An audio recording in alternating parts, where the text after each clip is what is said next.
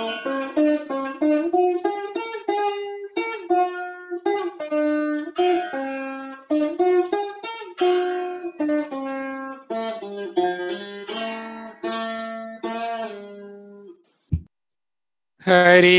ఓం శ్రీ గురుభ్యో నమః.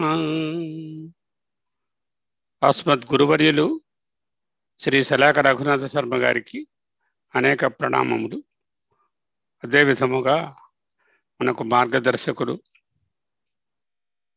Internationally highly reputed Vedantins Shri తత్వవేదానంద Saraswati వారు, వారి గురువులైనటువంటి దయానంద సరస్వతి వారు, వారి గురువులైనటువంటి చిన్మయానంద వారికి, ప్యారలల్గా పరమార్థానంద వారికి నమస్కారాలు. మనము చాలా అదృష్టం చేసుకుంటే కానీ ఎవరో కానీ తైత్తిరీయాన్ని చూడరట. అటువంటిది మనము తైత్తిరీయాన్ని మామూలుగా చూడడం, పుస్తకం చూడడం కాకుండా గురువుల వద్ద కూర్చుని నేర్చుకుంటూ శంకర భాష్యంతో సమేతంగా ఒక అధ్యాయాన్ని, అంటే ఒక ఫస్ట్ చాప్టర్ని, ఒక వల్లిని కంప్లీట్ చేశాము, శిక్షావళిని. ఆ శిక్షావళి కంప్లీట్ చేసిన తర్వాత బ్రహ్మవల్లిలోకి వచ్చాం. అందులో అత్యంత అద్భుతమైనటువంటి బ్రహ్మవిదాప్నోతి పరం సత్యం జ్ఞానం అనంతం బ్రహ్మ అనేటటువంటి మహావాక్యములను సహితంగా చక్కగా ఒక 16 వీడియోలుగా విశ్లేషించుకొని మననం చేసుకుంటూ శంకర భాష్యాన్ని దగ్గర పెట్టుకొని, ఒళ్ళు కూడా దగ్గర పెట్టుకుని జాగ్రత్తగా నేర్చుకున్నాం. మొదటి అనువాకం బ్రహ్మవల్లి లేక ఆనందవల్లిలో. ఇక గురువు గారు పోయిన వారం మనకు ద్వితీయ అనువాకాన్ని మొదలుపెట్టారు. దానిని ఈరోజు మనము మననం చేయడానికి కూర్చుని ఉన్నాము. ఒకసారి శ్లోకాన్ని చదువుతాను, అందరూ కూడా మనసులో శ్లోకాన్ని చదువుకోండి. అన్నాద్వై ప్రజాః ప్రజాయంతే యాః కాశ్చ పృథివీం శ్రితాః అథో అన్నేనైవ జీవంతి అథైనదపి యంత్యంతతః. ఇది మంత్రం. స్ప్లిట్ చేస్తే ప్రజాః ప్రజాయంతే, ప్రజలు పుడతారు. ఏమిటండి? ప్రజ అంటేనే పుట్టేవాళ్ళు, వాళ్ళు ప్రజ అంటే ప్రజాయంతే ప్రజ, ప్రజలు పుట్టుచున్నవి, ప్రాణులు. ప్రజలంటే ఏమిటి? ప్రాణులు. ప్రజ అంటే ఇక్కడ ప్రాణము గలవి, ప్రాణులు పుట్టుచున్నవి. దేని నుంచి పుట్టుచున్నవి? వై నిశ్చయముగా, అన్నాత్ అన్నము నుండి, ప్రజాః ప్రాణులు, ప్రజాయంతే పుట్టుచున్నవి. పుట్టుచున్నవి అనే భూతకాలిక క్రియ కాదు, ఎప్పుడూ పుడుతూ ఉన్నాయి. సృష్టి ఆరంభం నుంచి ఇప్పటి వరకు పుడుతూనే ఉన్నాయి, ఇక ముందు కూడా పుడుతూ ఉన్నాయి. సూర్యుడు తూర్పున ఉదయించుచున్నాడు, అలా అన్నమాట. అన్నాద్వై, వై అంటే నిశ్చయముగా, అన్నాద్వై అన్నము నుండియే, ప్రజాః ప్రాణులు, ప్రజాయంతి. ఇది ఎందుకు చెప్పాల్సి వచ్చిందండి? ముందు అనువాకంలో ఒక పురుషుణ్ణి, అన్నరసమయుణ్ణి వర్ణించారు. అన్నరసమయం అంటే అన్నము యొక్క సారము యొక్క వికారము, అన్నసారము యొక్క వికారము. మయట్ అంటే వికార, అన్నరస అన్నసారమునకు వికారమైన, అంటే మార్పుల వలన సప్తధాతువులు ఏర్పడి ఓ పురుషుడు పుట్టాడు. ఆ పురుషుడు అంటే పరమ పురుషుడు కాడు, వాడు జీవుడు. ఈ జీవుడు అంటే ఈ ప్రాణి. ప్రాణులన్నింటిలోకి ఎందుకండి ఈయన గారినే తీసుకున్నారు? అబ్బే, వీరికి చాలా స్పెషల్ క్వాలిటీస్ అన్నీ ఉన్నాయండి అని ఆ స్పెషల్ క్వాలిటీస్ చెప్పి అన్ని ప్రాణులకు కన్నా ఈయన ఉత్తముడు, శ్రేష్ఠుడు, ప్రథముడు, లేకపోతే చాలా ప్రాధాన్యత కలిగిన వాడు. ప్రాధాన్యత అంటే ఏమిటి? ప్రథమ స్థానంలో ఉండడమే ప్రాధాన్యము అని అర్థం. ప్రాధాన్యము అంటే very important. Very important is the first and foremost. అటువంటి ప్రాధాన్యత వీనికి ఎందుకు కలిగినది అక్కడ వివరించుకున్నాం. అదిగో ఇదం ఇదిగో చూడండి, ఇదం ఇదిగో శిరః ప్రసిద్ధం, ఇదే శిరస్సు, ఇదం శిరః, అయం దక్షిణ పక్ష, అయం ఉత్తర పక్ష, అయం ఆత్మ సెంటర్ భాగము, అయం పృచ్ఛం, అయం పుచ్చం ప్రతిష్టతి, ఇదే వీరిని నిలకడగా ఉంచేటటువంటి కాళ్ళు చేతులు అవన్నీ వర్ణించేశారు. ఇవన్నీ ఎక్కడి నుంచి వచ్చాయండి? దానికి ముందు మంత్రంలో ముందు భాగంలో చెప్పారు. తస్మాద్వాయ తస్మాత్, తస్మాద్వాయ తస్మాది, బ్రహ్మము నుండి ఆత్మ, అంటే ఆత్మ నుండి ఆకాశాత్ ఆకాశము, ఆకాశాత్ వాయు, వాయువు పుట్టింది, వాయోర్ వాయువు నుంచి ఏదో అగ్ని, అగ్ని నుంచి జలం, జలం నుంచి పృథివీ, పృథివీ నుంచి అన్నం, అన్నం నుంచి ఓషధులు, పృథివీ నుంచి ఓషధులు, ఓషధుల నుంచి అన్నం, అన్నం నుంచి అన్నమయ రసమైనటువంటి పురుషుడు పుట్టాడు. సరే, ఒక పురుషుడు అంటే ఈ ప్రాణి వీడే పుట్టాడా? లేదండి. అన్నాద్వై ప్రజా ప్రజాయంతే, అంటే ఒక్క ఈ ప్రథముడు చాలా ప్రాధాన్యుడు, ముఖ్యమైన వాడు, సకల సద్గుణములకు నిలయం అవ్వవలసిన వాడు, చక్కగా మోక్షాన్ని కూడా తను ఈ శరీరంతో పొందడానికి ప్రయత్నం చేయగలిసిన వాడు. ఏదైనా రేపు ఏం జరుగుతుందో ఫోర్కాస్ట్ చేసేస్తూ ఉంటాడు. చూస్తే చాలు వెంటనే జ్ఞాపకం పెట్టేసుకుంటాడు, చెప్తే చాలు తిరిగి చెప్పేస్తూ ఉంటాడు. ఇటువంటి కర్మలకు జ్ఞానములకు అధిక్రియతే, అధికారి అయినటువంటి ఈ పురుషుడు పుట్టాడని చెప్పాము. అయితే వెంటనే పూర్వపక్షం, ఏమిటండి ఒక్క పురుషుడే పుట్టాడంటారా? మరి ఈ ప్రాణులన్నీ ఎలా పుట్టాయండి? అవి మట్టుకు అన్నం నుంచి పుట్టలేదా అంటే, చెప్తున్నాను నాన్న, దాని గురించే చెప్తున్నాము. వై నిశ్చయముగా, మీకే సందేహం అక్కర్లా, ప్రజా సకల ప్రాణులు వై నిశ్చయముగా అన్నాత్ అన్నము నుండి ప్రజాయంతే పుట్టుచున్నవి. అయితే ప్రాణులు అంటే ఏమిటి? స్థావర జంగమాలు ప్రాణులు మనకు తెలిసినంత వరకును. స్థావరములు అంటే చెట్లు, చేమలు ఇలాంటివి. జంగమములు అంటే ఒక చోట నుంచి గ పుట్టి నడిచేవి, పుడతాయి, నడుస్తాయి. పుట్టి నడిచేటటువంటి ఉన్నాయి, అవి జంగమములు. జంగమములు అంటే నడిచేవి. నడిచేవి ఏంటంటే చీమ, బల్లి, అలా మనిషి, అంతవరకు కూడా అన్ని కూడా ప్రాణులు అనబడతాయి. స్థావర జంగమాత్మకమైనటువంటి ఈ ప్రపంచం అంటారు. సరేనండి, స్థావర జంగమాలు పుట్టాయన్నారండి. మరి మిగతావి స్థావరం కానిది, జంగమము కానివి ఏమైనా నేను 50 లిస్టు చెప్తాను మీకు, అది పుడుతుందా? ఫర్ ఎగ్జాంపుల్, ఎన్నో విషయాలు, ఇటువంటి పర్వతం ఉంటుంది, అది ప్రాణం ఉన్నటువంటి స్థావరము కాదు కదా, చెట్టు కాదు కదా. చెట్లు దాని మీద ఉంటాయి, అవి స్థావరములు. పొట్టి రాళ్ళు, బండరాళ్ళు, గుట్టలు, ఇలాంటివి ఏవో చాలా ఉంటాయి కదా. ఇవి స్థావరములు కావు, జంగమములు కావు. అవి కూడా పుడతాయా? మరి సృష్టిలో ఉన్నాయి కదా, ఒట్టి స్థావరములు జంగమములు ఉంటే వీటికి ఫుడ్ ఎవడిస్తాడు? మరి ఆ ఫుడ్, బిల్డింగ్ కట్టుకునే బిల్డింగ్ మెటీరియల్స్, ఇవి అన్నీ రావాలి కదా. ఎన్నో కెమికల్స్ అవన్నీ ఉంటాయి. గోల్డ్ ఉంది, అది స్థావరమా జంగమమా? రెండు కాదు. అది ఎలా అది మరి పుట్టిందా లేదా? అది పుట్టింది. ఎక్కడి నుంచి పుట్టింది? Yeah కాహ్, yeah కాహ్, యస్మిన్ కస్మిన్. అంటే యాహ్ అంటే, కాహ్ అంటే ఏదైతే, యాహ్ అది ఏదైతే, ఏవైతే అవి. కాహ్ అనేది ప్లూరల్ కదా. యాహ్ కాహ్ అంటే ఏవైతే అవి. చ మరియు అంటే మామూలు ప్రజలే కాదండి, ప్రజలు అంటే స్థావర జంగమములే కాదు. చ మరియు యాహ్ కాహ్ ఏవైతేవి, పృథివీ అంటే అంగనేటటువంటిది వైదికం. అయితే పృథివీం అనమాట. అది పృథివీం శ్రితాహ్, భూమిని ఆశ్రయించి ఉన్నవు. భూమిని ఆశ్రయించి ఉన్న సకల చరాచర జంతు జీవ జాతి కాకుండా నిర్జీవమైన పదార్థములు ఇంకా ఏమైనా మీరు లిస్టులో పెట్టుకోదలుచుకుంటే అవి అన్నీ కూడా ఎక్కడి నుంచి వచ్చాయండి? అవన్నీ కూడా ఎక్కడి నుంచి వచ్చాయి?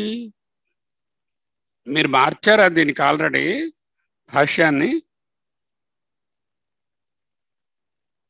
మీరు ఇచ్చిన TU 0202A 02A కాదండి, 02లోనే ఉండండి, మంత్రంలో. నేను మంత్రం ఇలా ఇదేనా మీద మంత్రం దగ్గరే ఉండండి, నేను ఇంకా కిందకి రాలేదు కదా. ఓకే ఓకే ఓకే, నేను ఇంకా భాష్యంలోకి రాలేదు. ఉపోద్ఘాతం చెప్తా. యాహ్ కాశ్చ పృథివీం శ్రితాః అంటే కాహ్ యాహ్ ఏవైతే అవి, ఏవేవి మీరు లిస్ట్ రాసుకుంటారో అవన్నీ చా మరియు పృథివీం అంటే పృథివిని, అంటే భూమిని శ్రితాహ ఆశ్రయించి ఉన్నవో అవన్నీ ప్రజాయంతే పుట్టుచున్నవి. చూసారా, మొట్టమొదట అన్నాద్వై పురుష అన్నరసం వీడు పురుషుడుగాడు అన్నరసం అని చెప్పి ఓ మంత్రం చెప్పారు. అలా కాకుండా ఇప్పుడు సకల ప్రాణులు, జీవకోటి, చర అచరములు, స్థావర జంగమములు, ప్రాణులు అప్రాణులు, మొత్తం మెటల్స్, ఎలిమెంట్స్, ఇవి అవి ఏమిటంటున్నాయో అన్నీ కూడా అన్నము నుంచి పుట్టినాయి. ఏమిటండి మరి అన్యాయంగా ఉన్నది, అన్నం నుంచి గోల్డ్ పుట్టడం ఏమిటండి, నాకేం అర్థం కావట్లేదు, చాలా కన్ఫ్యూజన్ గా ఉందండి ఈ పాఠం అంటున్నాడు శిష్యుడు. అనుకోండి, అన్నం నుంచి గోల్డ్ పుట్టింది అంటున్నారు ఏంటంటే, అన్నం నుంచి సిల్వర్ పుట్టింది అంటున్నారు, అన్నం నుంచి డైమండ్ పుట్టింది అంటున్నారు, అన్నం నుంచి ఏదో బండరాయి పుట్టింది అంటున్నారు. ఏమిటండి ఇవి, ఏదో ప్రాణి గారు ఏదో అన్నం నుంచి పుట్టారు ఆనంద్ అన్నారు, ఏదో అన్నం వల్ల వీళ్ళేమో పుట్టారు అంటే ఏదో అన్నం తినబట్టి ఉన్నారు అర్థం చేసుకుంటాం. కానీ మరి అన్నం నుంచి పుట్టడం అంటే ఏమిటండి అర్థం కాలేదు. అవుతుంది అర్థం కొంచెం లోపలికి వెళ్తే. అథః అన్నేనైవ జీవంతి, అన్నాన్ ఏవా అంటే అన్నేనైవ అవుతుంది. అన్నాన్ ఏవా అన్నము వలననే జీవంతి జీవించుచున్నవి. జీవించడం అంటే మరి జీవులు కానివి ఏమిటండి, అవి కూడా ఉంటూ ఉన్నవి. అథ ఏన ఏనత్ అపి, పదాలు మెడగొట్టుకోండి. అథైన దపి, అథ ఏనత్ అపి, ఏనత్ అపి, అథ అథ ఏనత్ అపి యంతి అత్యంతః. ఆ అపి పట్టుకెళ్ళి యంతికి కలుపుకోవాలి. కలిపితే ఏంటవుతుంది, అపియంతి అంతతః, అంతతః అంతము నందు. అంతతః అంటే పంచమి, అది పంచమి అంటే అంతము వలన అని ఉంది. అబ్బే పంచమి ఇక్కడ సెట్ అవ్వదు, అంతములో అని అండి, అంతమునందు అని ఉండాలి కదా. అంతతః అంటే అంతమునందు అనే అర్థము. అంతతః అంటే అంతము వలన అని చెప్పకూడదు, ఇక్కడ పంచమి ఉంది కదా అని. అటువంటి ప్రయోగాలు అంటే పంచమి ద్వారా సప్తమిని చెప్పే ప్రయోగాలు సంస్కృతంలో చాలా ఉంటాయి కోకొల్లలుగా. అంతతః అంటే అంతము వలన, అంతము నందు అని అర్థం అన్నమాట. అంతము నందు యంతి వెళతాయి, యాంతి యాంతి యాతి అంత చూస్తున్నారు కదా, యాతి యాంతి యంతి వెళతాయి. అపియంతి, అపి అంటే ఇక్కడ కూడా అని కాదు, మామూలు అపికి కూడా అని అర్థం. మామూలుగా అపి అంటే కూడా, ఆల్సో, ఏఎల్ఎస్ఓ ఆల్సో అని. ఈ అపి అంతికి ఒక పూర్వభాగంలో ఉంటే, పూర్వపదంగా ఉంటే అది ఒక ఉపసర్గ అవుతుంది. ఉపసర్గ అవుతే అపికి ప్రతి అని అర్థం వస్తుంది. ప్రతి అంటే టువర్డ్స్, ఆపోజిట్ టు. యంతి వెళుతున్నాయి, going towards at the end, going towards at the end. అథ ఏనత్ అపి ఈ అన్నమునే, అథ in addition to what has been said already, atha more so yenat api, yenat అంటే ఈ అన్నమునే, అపియంతి వెళుతాయి, దాని అభిముఖముగా వెళతాయి. ఎప్పుడు, ఇప్పుడు కాదు, అంతతః ఏ ప్రాణికైనా దాని తాలూకా అంతము ఏర్పడినప్పుడు అది మళ్ళీ అన్నము దగ్గరికి, అన్నములోనే కలిసిపోతుంది. అబ్బా ఏమిటండి మంత్రం తలగా స్థూలమైన అర్థం ఏమిటి? ఇప్పుడు ప్రజాహ ప్రజాయంతే, ప్రాణులు పుట్టుచున్నవి. ప్రాణులనగానేమి? స్థావర జంగమములు. మరి స్థావర జంగమములు కాని వాటి సంగతి ఏమిటి? ఉండండి, ఎక్కడి నుంచి పుడుతున్నాయి ఇంకా చెప్పలేదు. ప్రజాహ అన్నాత్ ప్రజాయంతే. Sure, are you sure? Yes. Why? నిశ్చయముగా. Are you sure? Yes I'm sure. Why? అన్నాత్ ప్రజాహ ప్రజాయంతే, నిశ్చయముగా అన్నము నుండే సకల ప్రాణులు పుట్టుచున్నవి. చాలా ఈజీగా అర్థం చేసుకోవచ్చు. ఇహో వెస్ట్ గాడిని, నేను ఫుడ్ తింటేనే, మా అమ్మ తింటేనే నేను పుట్టాను, మా నాన్న ఫుడ్ తింటేనే ఆయన తాలూకా శరీరంలో ఒక కణము నేనుగా అయ్యాను అని అర్థం చేసుకోవడం చాలా సులభం. మరి యాహకాహ చ మరియు యాహకాహ పృథివీం శ్రిత, ప్రపంచంలో ఈ ప్రాణులు కాకుండా ఇంకా ఏమైనా మిగిలి ఉంటే అవన్నీ కూడా అన్నాత్ ప్రజాయంతే, అవన్నీ కూడా అన్నం నుంచే పుట్టాయి. చచ్చిపోయాం నాయన, బంగారం ఎక్కడి నుంచి పుట్టి అన్నం నుంచి పుట్టింది ఏమిటండి, మళ్ళీ ఏదో ఇది సిల్వర్ ఎలా పుట్టిందండి, ఆల్చెప్పోన్లండి పుట్టింది అన్నం నుంచి అనుకోవచ్చు. ఇంకోటి ఏదో ఏదో ఇనుము ఎలా పుట్టిందండి, మరొకటి ఏదో కొండ ఎలా పుట్టిందండి, బండ ఎలా పుట్టిందండి అన్నం నుంచి. అబ్బాయి ఏం అర్థమైనట్లేదు, ఇంకొంచెం విశ్లేషించాలి భగవత్పాదుల వారు. చేస్తారు, ఆయన చేస్తారు. అథహ ఇంకా కూడా మోరోవర్ మోర్సో అన్నాన్ ఏవ జీవంతి, అన్నము వలననే జీవించుచున్నవి. జీవించుచున్నవి అంటే జీవులైతే జీవిస్తున్నాయి, జీవులు కానివి ఉంటూ ఉన్నవి. ఈ నల్లని రాళ్లలో ఏ కన్నులు దాగాను, ఈ బండల మాటును ఏ గుండెలు మ్రోగెను, అవి కూడా ఉంటున్నాయి కదా. కదలలేవు, మెదలలేవు, పెదవి విప్పి పలుకోలేవు, అలా పడి ఉంటాయి పాపం. పాపాలకు తాపాలకు బహుదూరముగా పడి ఉన్నవి. అవి కూడా ఈ ప్రాణం నుంచే వస్తున్నాయట. చాలా కష్టం ఒప్పుకోవడం, నేర్పిస్తారు ఎలాగో మరి. ఇప్పుడు ఈ లాస్ట్ది కొంచెం confusing arrangement of Sanskrit words, ఈజీగా అర్థం చేసుకోండి. అంతతః అంటే అంతము నందు, అంతతః అంతము వలన నుంది, అంతము వలన అని కాదు, అంతము నందు. అంతతః ఏంటవుతుంది, యంతి అంటే వెళతాయి, వెళతాయి అంటే ఇటైనా వెళ్ళొచ్చు అటైనా వెళ్ళొచ్చు. అపియంతి అంటే అపి అనేది ఉపసర్గ చేర్చాం, చేరిస్తే ఏమిటైంది, అభిముఖముగా వెళ్తాయి. దేనికి అభిముఖముగా వెళ్తాయి, ఏనత్ అంటే ఈ అన్నమునకు అభిముఖముగా వెళ్తాయి. ఏనత్ అపియంతి అంతతః. ఇంకా ఏమిటుంది, అథ ఉంది. అథ ఎందుకు, మోర్సో మోరోవర్ ఏనత్ అపియంతి అంతతః, ఈ అన్నము వైపునకే ఏమిటి వెళతాయి చెప్పక్కర్లే, సబ్జెక్ట్ ఆల్రెడీ చెప్పాం. ఏవేవైతే పుట్టాయో, ఏవేవైతే జీవిస్తున్నాయో అంటే పెరుగుతున్నాయో, వృద్ధి పొందుతున్నాయో, అవన్నీ కూడా మళ్ళీ ఫుడ్లోనే కలిసిపోతాయి. ఏమీ అర్థం కాలే నాకు. ఏమిటండి ఇదేమో బంగారం వచ్చి అన్నం నుంచి పుట్టడం ఏమిటి, అన్నం వలన ఉండడం ఏమిటి, మళ్ళీ అన్నంలో కలిసిపోవడం ఏమిటి, బే ఇదేమి సాధారణంగా కోరుకోబడే విషయంలా లేదు. ఇప్పుడు ఒకటి చేసుకోవాలి. ఏమిటి చేయాలి మనము, ఈ అన్నము అనేటటువంటిది సాధారణ మనం తినేటటువంటి కొబ్బరికాయ పచ్చడిని, గోంగూర పులుసుని సూచిస్తున్నదని అనుకోకూడదు. అనుకుంటే మరి ఈ మంత్రం ముందుకెళ్ళదు. అన్నం అంటే ఏమిటండి, అన్నం ఎక్కడి నుంచి వచ్చిందండి, తస్మాదాత్మ ఆకాశ సంభూత, ఆకాశ వాయు, వాయోరగ్ని, అగ్నేరాప, అధ్యయ పృథ్వీ, పృథివీయాం ఓషధయ, ఓషధీభ్యో అన్నం, అన్నాత్ పురుష. అంటే అన్నం ఎవరన్నమాట, ఆత్మ, లేకపోతే హిరణ్య గర్భుడు. అంటే అన్నాత్ అంటే హిరణ్య గర్భుడు. వెష్టి మాట్లాడాలి కదా. ఇప్పుడు వెష్టి రూపం ఏమిటి, రూపము లేదు. అటువంటి వెష్టి నామధేయం ఏమిటి, మనం పెట్టుకున్న పేరేమిటి, హిరణ్య గర్భుడు. అంటే ఇప్పుడు ఈజీ అయిపోయింది మంత్రం. హిరణ్య గర్భను నుండే సకల ప్రాణులు వస్తున్నాయి. హిరణ్య గర్భుని నుండే ప్రాణులు కానివి కూడా ఇంకేమో ఉన్నాయో అవన్నీ వస్తున్నాయి. హిరణ్య గర్భుని శక్తి వలననే అన్నీ వృద్ధి పొందుతున్నాయి. ఆఖరికి అన్నీయు హిరణ్య గర్భునికి అభిముఖముగానే వెళుతున్నాయి అని చెప్పేసుకుంటప్పుడు ఏమిటైంది, very simple.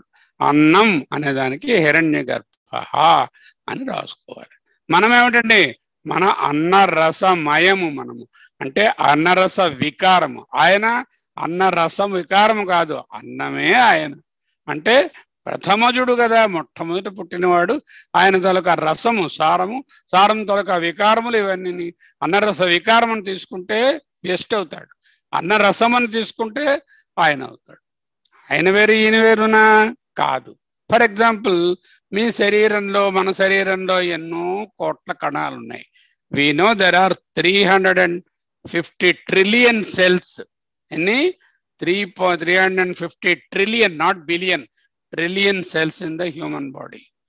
And each cell contains the same DNA.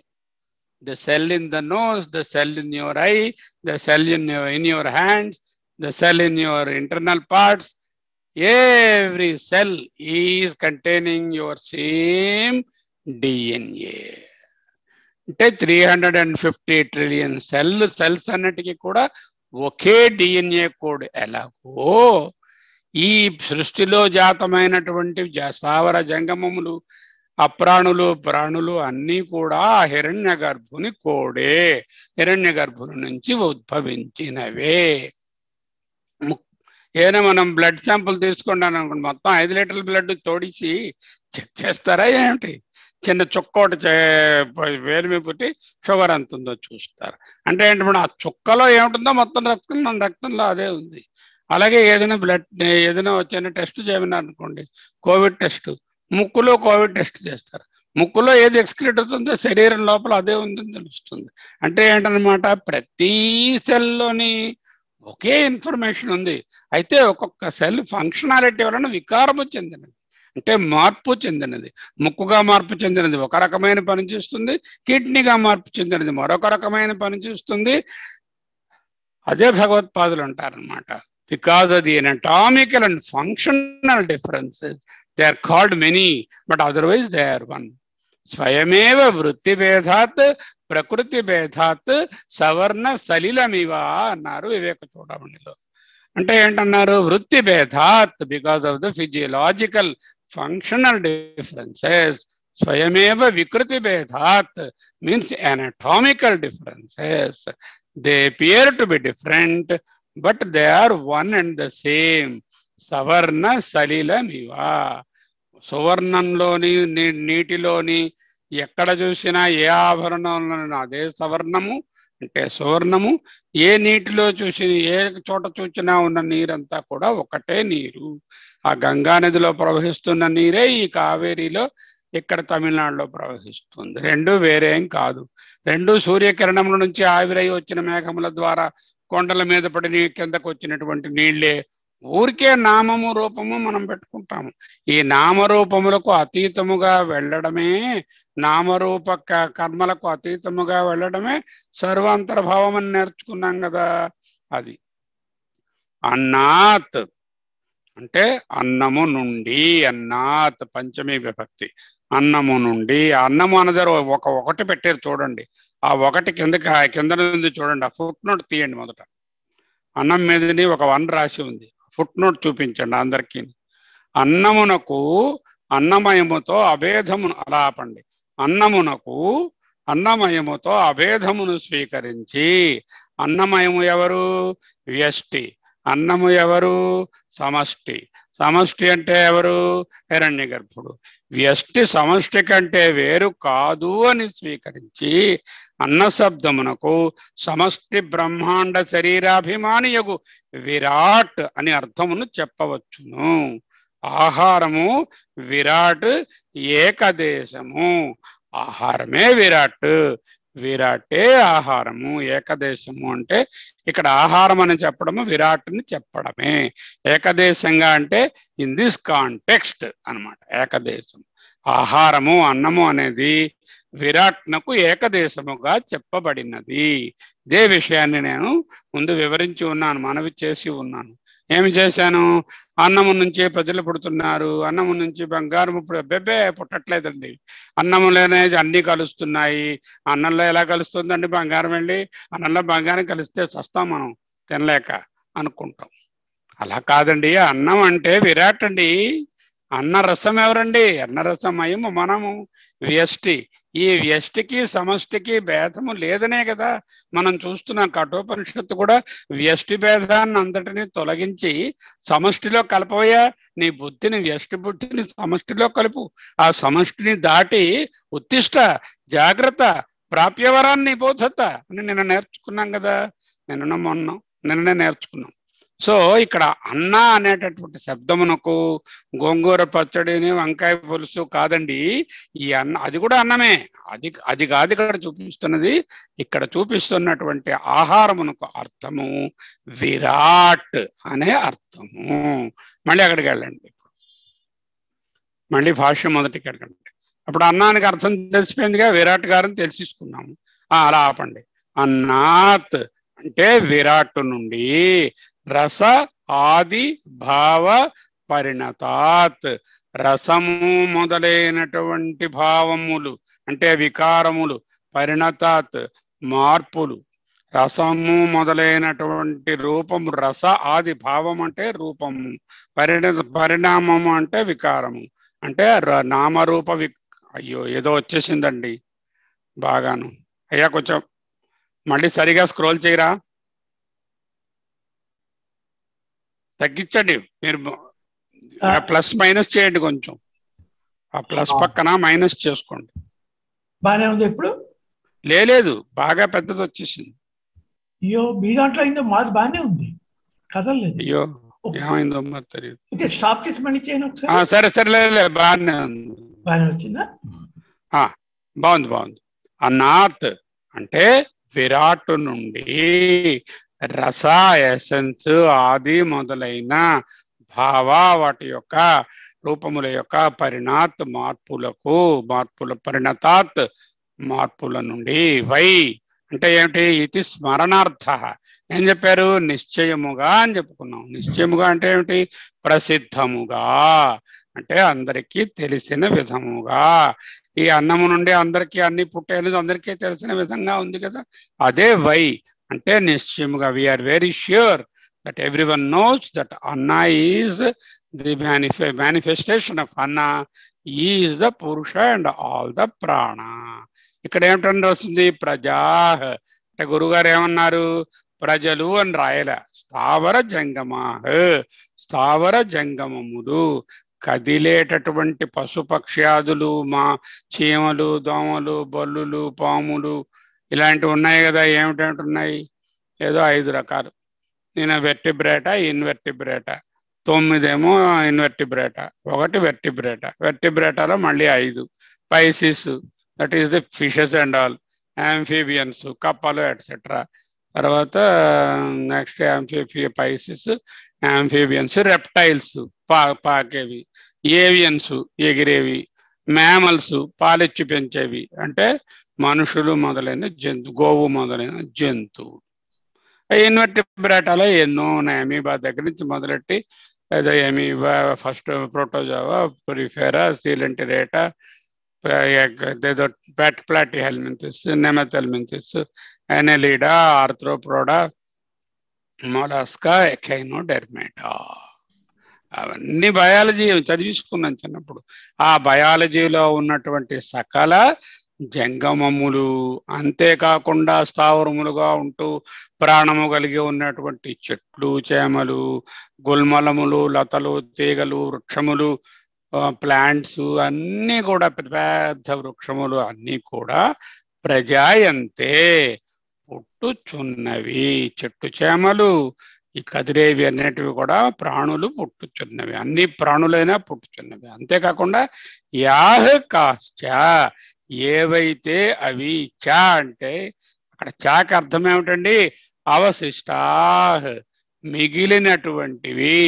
అంటే ఈ ముందు చెప్పిన వాటిలో లేనివి మీరు ఏదైనా లిస్టు రాసుకుంటే ఆ లిస్టులో ఉన్నవన్నీ కూడా పృథివీ నుండి, పృథివీంగ్ అనమాట.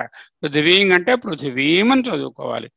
అనేటటువంటిది, గుమ్ అనేటటువంటిది వైదికంగా అలా ఉంటుంది సౌండ్ అంతే.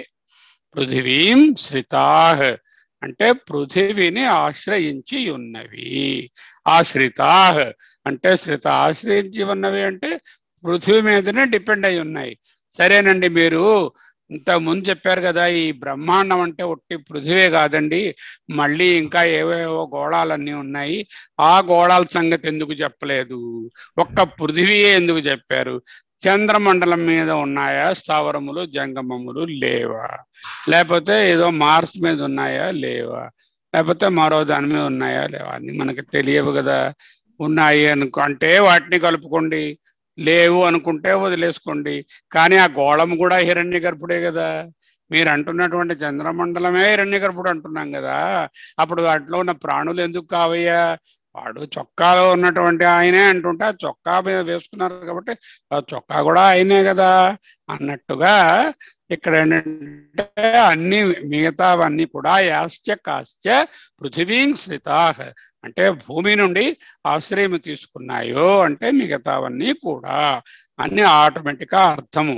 తర్వాత ఏంటన్నారు? తాహ్ అవి సర్వాహ్ ఈ సర్వలో అన్ని వచ్చాయి. అన్నాద్యేవా అన్నాత్ ఏవా అన్నా అన్నానైవ అని ఉంది కదా. అన్నాత్ ఏవ అన్నానైవ ప్రజాయంతే పుట్టుచున్నవి. అబ్బా ఏమిటండి పిండితార్థం ఏమిటండి? సకల చరాచర జీవరాశులు స్థావర జంగమములు ఇంకా చెప్పడానికి వీలు లేని లిస్టులో ఏమేమైతే మిగిలి ఉన్నాయో భూమిపైనున్న సమస్తము, అంతేకాకుండా భూగోళము కాకుండా మిగతా సర్వగోళములు అన్నీ కూడా అన్నాత్ అంటే హిరణ్య గర్భాత్ ఏవ ప్రజాయంతే. ఆ విరాట్ ఆయన గారికి 4 పేర్లు పెట్టుకున్నాం. ఏమిటి పెట్టుకున్నాం? స్థూలంగా కనిపిస్తే శరీరంగా చూస్తున్నాం కాబట్టి విరాట్ అంటున్నాం, సమష్టి శరీరం కాబట్టి. అదే ఆయన బుద్ధిశక్తిగా చూస్తే దాన్ని హిరణ్య గర్భుడు అంటాం, ప్రాణశక్తిగా చూస్తే సూత్రాత్మ అంటాం, వీటన్నిటికీ కారణంగా చూస్తే ఈశ్వరుడు అంటాం. ఎన్నోసార్లు చెప్పుకున్నాం హిరణ్య గర్భతత్వంలో కారణ శరీరుడు ఈశ్వరుడు, సూక్ష్మ శరీరము బుద్ధితత్వము హిరణ్య గర్భుడు. ఈ డూలు తీసేయాలి. ఈశ్వర తత్వము, ఈశ్వరుడు అంటే మళ్ళీ కైలాసవాసి అని అర్థం రావచ్చు. ఈశ్వర శక్తి హిరణ్య గర్భతత్వము, ఈశ్వర తత్వము, సూత్రాత్మ. ఇక్కడ డూ లేదు, సూత్రాత్మ డూ లేదు కదా, మరి పర్వాలేదు. సూత్రాత్మ ఏమిటి? ప్రాణము. స్థూలం ఏమిటి? విరాట్. విరాట్ అంటే స్థూలం. ఆ విరాట్ పురుష దర్శనమే విరాట్ రూపము, అదే విశ్వరూపం. విశ్వమంతా ఒక్క చోట ముద్దగా చేసి స్థూలంగా చూపిస్తే, ఆకారంతో నామరూపాలతో చూపిస్తే అదే విరాట్ రూపం. అందులో భీష్ముడు ఉంటాడు, ద్రోణుడు ఉంటాడు, రవిప్రకాష్ గారు ఉంటారు, నేను ఉంటాను, నా తర్వాత పుట్టబోయే మా ముని మనవుడు ఉంటాడు. అందరూ అందులోనే ఉంటారు. Okay, what happens now? We have started with the Hiranyagarbha, and the Hiranyagarbha in the Stula part is called Virat, and Virat ki ఆహారానికి అభేదము కాబట్టి అన్నము నుంచి అంటే విరాట్ నుంచి సకల స్థావర జంగమములు పుట్టినవి. సకల స్థావర జంగమములే కాదు, ఇంకా యాశ్చ ఇంకా ఏమైనా మిగిలి ఉంటే పృథివీ శ్రిత భూమిని ఆశ్రయించుకుని ఉంటే అవి కూడా పుట్టాయి. భూమి దాటి ఇంకేమైనా ఉన్నాయో సర్వాహ్ అన్నీ కూడా అక్కడి నుంచే వచ్చాయి. సర్వాహ్ అంటే అన్ని అన్నాత్ హిరణ్య గర్భ లేక విరాట్ నుంచి ఏవా మాత్రమే ప్రజాయంతే పుట్టుచున్నవి. నెక్స్ట్ అథః అపి జాతాః. అథః అపి అంటే మోరోవర్ ఇంకా, అంతేకాదు, అంతేకాకుండా జాతాః పుట్టినవి అన్నేన ఏవ హిరణ్య గర్భుని వలననే లేక విరాట్ వలననే. హిరణ్య గర్భుడని ఎందుకు అంటున్నానంటే మీకు చాలా ఈజీగా జ్ఞాపకం ఉంటుందని. విరాట్ అనేది కూడా అదే ఒకటే, రెండే ఒకటే. బుద్ధిశక్తిగా చూస్తే హిరణ్య గర్భుడు, స్థూల శరీరంగా చెప్పుకుంటే విరాట్. ప్రొఫెసర్ గారు అన్నారనుకోండి, అగో నేను అలా వెళ్తూ ఉంటాను కాలేజీలో, అగో మెడిసిన్ ప్రొఫెసర్ గారు వెళ్తున్నారండి అంటారు. ఇంకొకరు వస్తారు, మా ఫ్రెండ్ వచ్చి శర్మ వెళ్తున్నావా అంటాడు, ఆ శర్మే ఈ ప్రొఫెసర్. ఇంకోళ్ళు ఈ లోపల మా అబ్బాయి కాలేజీలోకి వచ్చి డాడీ అంటాడు, ఆ డాడీయే ఈ శర్మే ఆ ప్రొఫెసర్, అన్నీ ఒకటే. పేర్లు వాళ్ళ తాలూకా దృష్టికోణాన్ని బట్టి మారుతాయి, అంతకన్నా మరేం లేదు. ఓకే, ఇంతకేమిటి ఇక్కడ ఏమైంది ఇప్పుడు? అథః అపి, అథోపి అంటే అథః అపి ఇంకా కూడా జాతాః పుట్టినవి అన్నేనా హిరణ్య గర్భేన ఏవ జీవంతి. అంటే జీవనం అంటే జీవంతి అంటే ఏమిటండి? జీవించడం అంటే ఏమిటండి? ప్రాణాన్ ధారయంతి, ప్రాణములను ధరిస్తున్నాయి. ప్రాణములను ధరించడం ఏమిటండి? ఈ ప్రాణము అనేటటువంటిది ఎక్కడుందండి? ఓ చోట లేదు, ఓ ముద్దలా ఉండదు, ఒక ఆకారంగా ఉండదు. ప్రాణానికి ఏమిటి రూపం చెప్పండి, మీరు చెప్పలేరు. ప్రతి చోట ప్రాణశక్తి ఉంది. వేలో ప్రాణశక్తి ఉంది కాబట్టి ముట్టుకుంటే అయ్యో అని వెనక్కి తీస్తున్నాం, స్పర్శ జ్ఞానం కలుగుతుంది. ప్రతి సెల్లోని ప్రాణశక్తి ఎలా అందించబడుతుంది? ఆక్సిజన్ రూపంగా అందించబడుతుంది. ఆక్సిజన్ ఎలా వస్తుంది? బ్లడ్ ద్వారా వస్తుంది. బ్లడ్ సర్క్యులేషన్ లేకపోతే ఏ పార్ట్ అయినా చచ్చిపోతుంది, ప్రాణం లేకుండా పోతుంది. ఎప్పుడైనా ఓ పార్ట్కి బ్లడ్ సర్క్యులేషన్, ఏ డయాబెటిక్స్లోనో స్మోకర్స్లోనో కాళ్ళకి సరిగా రక్తం పోలేదనుకోండి, ఆ పార్ట్ చనిపోతుంది. చనిపోతే దానికి ఏం చేస్తాము? గ్యాంగ్రీన్ అంటాం. ఆ కాలు తెగ కోసి వేరికి వేరే కర్రకాలు మరో కాలు ఇస్తాం. అంటే ఏంటనమాట? ప్రాణం ఎక్కడ ఉన్నది? సర్వత్రా ఉన్నది, శరీరం అంతా ఉన్నది. శరీరం అంటే ఏమిటి? హిరణ్య గర్భుని శరీరమైనటువంటి మన అందరి యందు ఉన్నది. అంటే ఉండి ఏం చేస్తుందండి? ఎలా పడుకునేప్పుడు ఒకేలా ఉంటుందా ప్రాణం? ఉండదండి, మార్పు చెందుతుంది, వృద్ధి చెందుతుంది. వర్ధయంతి వర్ధంతి వర్ధంతి ప్రాణాన్ ధారయంతి వర్ధంతే ఇది అర్థ. ప్రాణ సకల జీవులు అనేనైవ జీవంతి అంటే జీవిస్తున్నాయి అంటే మార్పులు చెందుతున్నాయి, పెరుగుతున్నాయి. ఒక్క సింగిల్ సెల్గా తండ్రి తాలూకా రూపమైనటువంటి ఈయన గారు ఈనాడు ఒక 70 కేజీలు 80 కేజీలు ఇంకా వీలుంటే 100 కేజీలను బీట్ చేసేటటువంటి వెయిట్ గలవారు అయినారు. ఎలా అయినారు?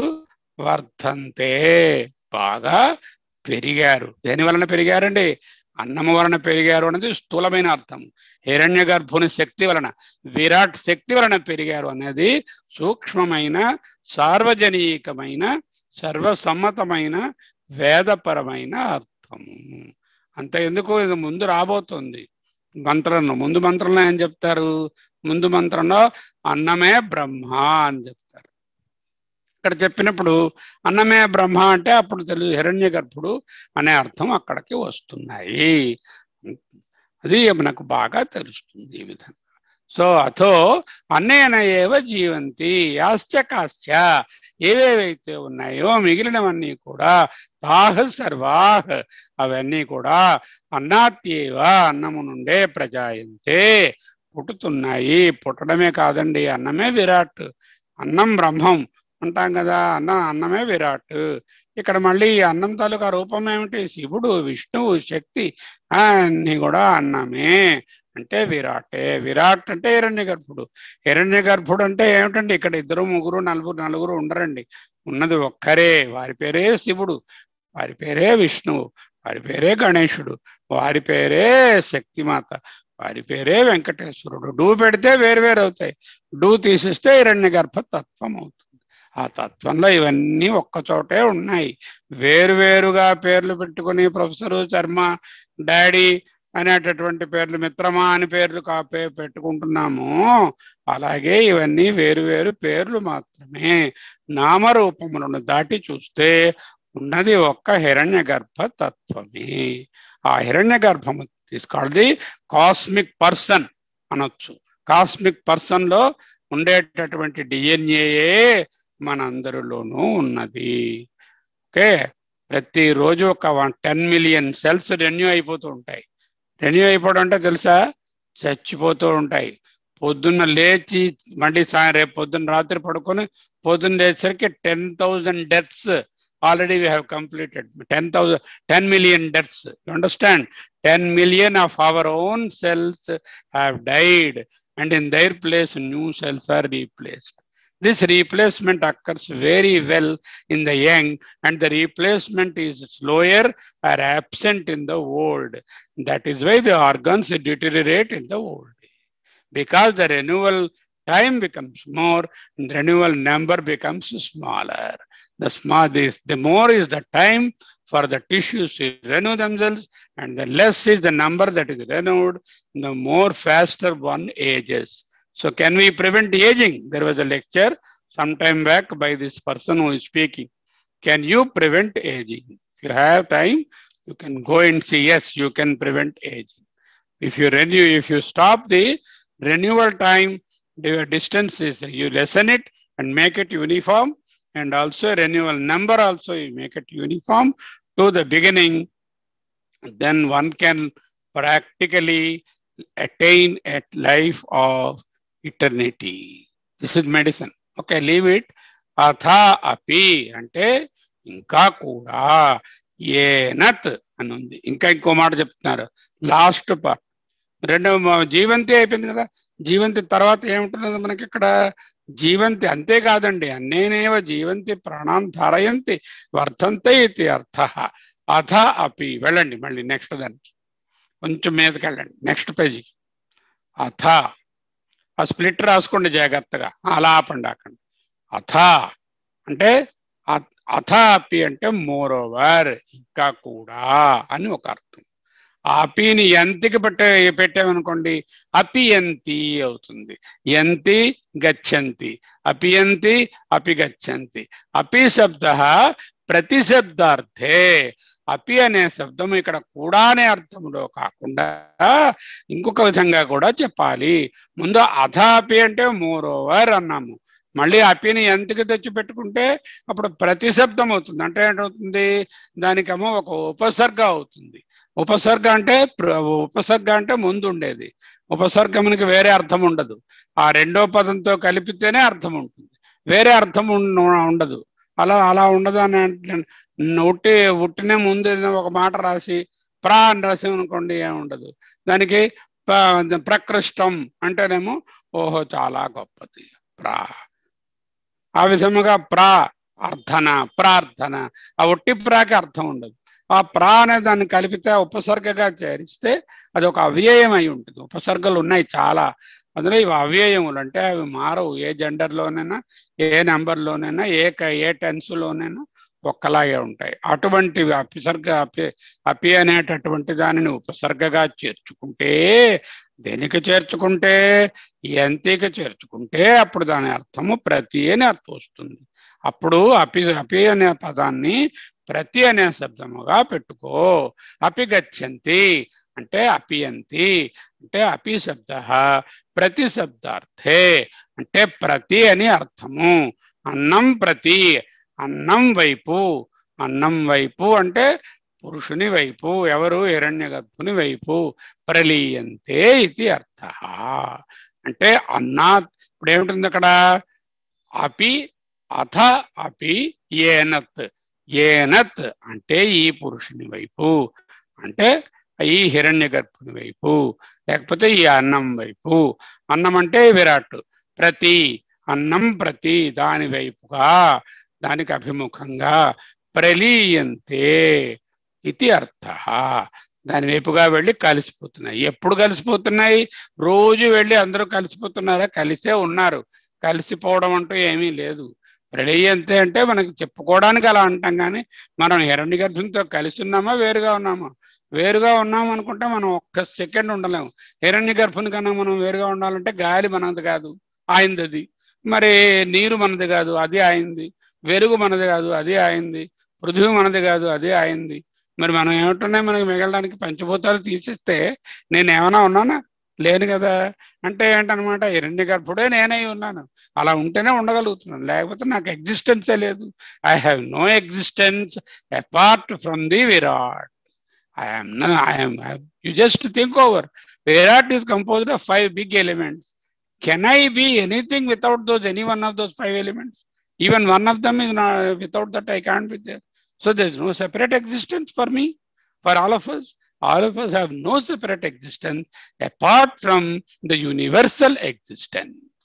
ఇది తెలుసుకోవడమే మనం తెలుసుకోవడం. వేదాంతంలో ఏంటంటే ఐ హ్యావ్ నో ఎగ్జిస్టెన్స్, ఏదైనా బుద్ధిశక్తిగా కానీ, స్థూలం శరీరంగా కానీ, ప్రాణశక్తిగా కానీ, కారణ శరీరంగా కానీ, హిరణ్య గర్భుని కన్నా, ఈశ్వరుని కన్నా, సూత్రాత్మ కన్నా, విరాట్ కన్నా మనము వేరు కాదు.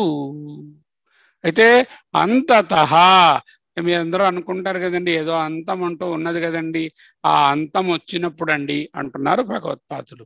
అంతే. అంతతః అంటే మళ్ళీ పంచమి. అంతతః అంటే అంతము వలన అని కాదండి, అంతము నందు అని మార్చుకోండి. అంతే అంటే దాని పంచమిని సప్తమిగా మార్చుకోండి. అంతతః అంటే అంతే. ఏమిటా అంతే? జీవన లక్షణాయా జీవుడికి కొన్ని జీవించే వాటికి కొన్ని లక్షణములు ఉన్నాయి కదా. జీవించడం అంటే ఉండడం, వృద్ధి చెందడం. ఆ వృద్ధి చెందడం దానికి కొన్ని లక్షణములు ఉన్నాయి కదా. ఆ లక్షణములు వృద్ధి చెందడం, అది పరిసమాప్తం, అది ఆగిపోయినప్పుడు. ఎప్పుడైతే ఈయన గారు మార్పులు చేర్పులు లేకుండా, వృద్ధి చెందడం లేకుండా, వృద్ధి అంటే ఇక్కడ మార్పుని అర్థం, మార్పులు లేకుండా ఎలా వేసిన వాడు అలా ఉండిపోతాడో దానిని అంతము అంటారు. అప్పుడు అటువంటి అంతమును మృత్యువు అంటామా? అనడానికి వీలు లేదు. ఎందుకంటే దినము మృత్యువు జరుగుతున్నది. ఇప్పుడే చెప్పాను, 10 million cells, 10 million cells out of 350 trillion cells, 10 million cells are renewed every day. That means every day they are dying and new cells are coming. Then what is the fun of saying then there is some person died and some person did not die? Okay, అంతతః అంతే అని పెట్టుకోండి. సప్తమి పంచమి నుండి అని కాదు. జీవన లక్షణయా, ఈ లక్షణం ఎలాంటి లక్షణం అండి? ఇది డైనమిక్ లక్షణం అండి, స్టాటిక్ లక్షణం కాదు. బంగారము మెరుస్తున్నది అంటే అది మెరుగుగానే ఉంటుంది. వీడెలా ఉన్నాడు? జీవుడు జీవన లక్షణంతో ఉన్నాడు అంటే ఇట్ ఇస్ అ డైనమిక్ ప్రాణ లక్షణంతో ఉన్నాడు, అంటే మార్పులు చెందుతూ ఉన్నాడు. క్రియాశక్తి ప్రాణశక్తి కలిసి ద్రవ్యశక్తిని మార్పులు చేస్తున్నాయి.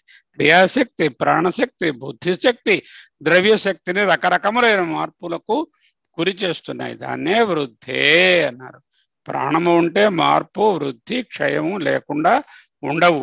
ఆ వృద్ధి ఎప్పుడైతే అంతమవుతుందో పరిసమాప్తం అవుతుందో, వృద్ధి పరిసమాప్తమైనప్పుడు జీవన లక్షణా పరిసమాప్తౌ, జీవన లక్షణములు పరిసమాప్తౌ. జీవన లక్షణములు అంటే ఈ జీవించే లక్షణములు పరిసమాప్తి అయినప్పుడు, అంటే వృద్ధి పరిసమాప్తి అయినప్పుడు ఏమవుతుందండి? ఏమీ అవదు. అవడానికి ఏముంది? ముందు హిరణ్య గర్భుడే, ఇప్పుడు హిరణ్య గర్భుడే. పుట్టడం హిరణ్య గర్భుడి నుంచే పుట్టాడు. వర్ధంతే పెరగడం హిరణ్య గర్భుడు పుట్టాడు. తర్వాత హిరణ్య గర్భుడే అయి ఉన్నాడు. అప్పుడు ఏమిటయ్యింది? ఏమి అవ్వలేదు. అవందానికి ఊరికే వరి అయిపోతాయి. ఏదైనా అవుతే కదా వరి అవడం. ఏది అవ్వలేదు. ఏమిటి అవ్వలేదు? కారణ శరీరము, కారణ శరీరంలో కలిసిపోయింది. ప్రాణములు సూత్రాత్మలో కలిసిపోయాయి. బుద్ధిశక్తి సమష్టి హిరణ్య గర్భంలో కలిసిపోయింది. శరీరము పంచభూతాలు హిరణ్య గర్భుడే, పంచభూతాల్లో కలిసిపోయింది. మరి ఏదేమిటైంది? ఏది ఏం అవ్వలేదు. ఏది ఏముంది? ఎందుకు ఊరికే ఏడుపు? అశోచ్వాన్ అన్వశోచస్త్వం ప్రజ్ఞావాదాంశ్చ భాషసే. దేని గురించైతే శోకించక్కరలేదో, వర్త్లెస్ టు లెమెంట్, అశోచ్యం. అశోచ్యం అంటే శోకించడానికి వీలు లేని, అవకాశము లేని, వర్త్లెస్ టు లామెంట్. దాని గురించి శోచ్యం, you are thinking it is worth లామెంటింగ్. అశోచ్వానన్వశోచస్త్వం, which is worthless to lament, you are lamenting on that worthless thing.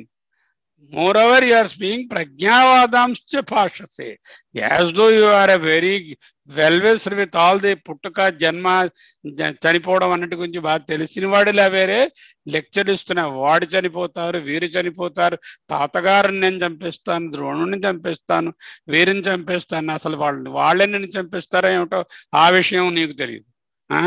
కానీ నువ్వు మట్టుకు వాళ్ళని చంపేస్తే ఏమైపోతుందో అని ఇప్పుడు వరి అయిపోతున్నావు. వాడు చచ్చేవారెవరు? చనిపోయేవారెవరు? ఏ విధముగా అయితే నజాయతే మ్రియతేవా ఆత్మకో, ఈ హిరణ్య గర్భతత్వానికి కూడా నజాయతే మ్రియతే. ఇది ఏమి పుట్టడం ఆయన నుంచే పుడుతుంది, ఆయనలోనే కలిసిపోతుంది. ఈ విధంగా చూస్తే అన్నమయం దగ్గర నుంచి కూడా ఏది అవడం లేదు. Worth లెమెంటింగ్ is nothing. సో అచేస్వానన్య శోచస్త్వం ప్రజ్ఞావాసాంశ భాషసే. గతాసూన్ అగతాసూంచ అంటే చనిపోయిన వారు, చనిపోయిన క్షణము, అగతాసూన్ చనిపోవని క్షణము అంటే రావలసిన భవిష్యత్తు గురించి, చనిపోవని వారి గురించి, చనిపోయిన వారి గురించి, చనిపోవని వారి గురించి. అంటే ఈ 10 ట్రిలియన్ సెల్స్, 10 మిలియన్ సెల్స్ నిన్న చనిపోయేయని వాటి గురించి, రేపు రాబోయే 10 మిలియన్ సెల్స్ వాటి గురించి కూడా ఏమి నువ్వు చేయక్కర్లే, అవి ఆటోమేటిక్గా జరుగుతూనే ఉంటాయి. నువ్వు ఆలోచించినా పోకపోయినా ఆటోమేటిక్గా రెన్యూవల్ జరుగుతూనే ఉంటుంది. World renewal also continuous. అచోత్సవాన్ అన్నచోచస్వం ప్రజ్ఞావాద అంశ భాషసే గతసున్ అగతసుంచ. పోయిన క్షణాల గురించి కానీ రాబోయే క్షణాల గురించి కానీ నా అనుశోచంతి పండితా. నిజమైనటువంటి స్థిత ప్రజ్ఞులు, పండితులు, ధీరులు, వేదాంతులు, వేదవిధులు, బ్రహ్మవేత్తలు, జ్ఞానులు నా అనుశోచంతి, ఊరకే పొర్లి ఏడవరు అంటూ అక్కడ చెప్పారు కదా. అదే విషయాన్ని ఇక్కడ చెప్తున్నారు. అంతతః అంతే జీవన లక్షణాయా వృద్ధే పరిసమాప్తౌ ప్రతిలీయంతే ప్రలీయంతే ప్రతిగచ్చంతి అపిగచ్చంతి అపియంతి ఏనద్ అపియంతి అన్నం అపియంతి. ఏనత్ అంటే దేనిని? అన్నం అపియంతి. అథాపి మోరోవర్ ఏనత్ అన్నమును అపియంతి అపిగచ్చంతి. అపి శబ్ద ప్రతిశబ్దార్థే, ప్రతి అని పెట్టుకోండి. అపి అంటే ప్రతిగచ్చంతి, ప్రతిగచ్చంతి అంటే ప్రలీయంతే అంటే కలిసిపోతున్నాయి. ఇది అర్థ. ఎప్పుడు? అంతతః. నువ్వేవో అంటున్నావు కదా అంతమని, గో ఆ అంతం అప్పుడు జీవన లక్షణాయా వృద్ధే పరిసమాప్తావు. ఆ వృద్ధి పరిసమాప్త అయిపోతే జీవితం అయిపోయింది అన్నట్టు లెక్కగా చూస్తున్నావు. పోనీలే అలా అన్నమయ కోశంగా అనుకున్నప్పుడు అవన్నీ కూడా అన్నీ అక్కడ నుంచే పుడుతున్నాయి, అక్కడే వర్ధిల్లుతున్నాయి, అక్కడే మళ్ళీ కలుస్తున్నాయి. అకస్మాత్ అదేమిటండి, అది ఎలా అవుతుంది సాధ్యము? మళ్ళీ ఇవన్నీ హిరణ్య గర్భంలో ఎలా కలిసిపోతున్నాయి అంటున్నారు, అన్నంలో కలిసిపోతాయి అంటున్నారు. ఎలా కలిసిపోతాయి చెప్తామండి నెక్స్ట్ క్లాస్లో అంటున్నారు భగవత్పాదులు. అకస్మాత్ ఎందువలన అంటే అందువలన అంటూ ఆయన బోధిస్తారు. ఎందువలన అంటే అందువలన. వచ్చే క్లాసులో చూద్దాం. అందరికీ నమస్కారములు. గురువులకు అనేక ప్రణామములు.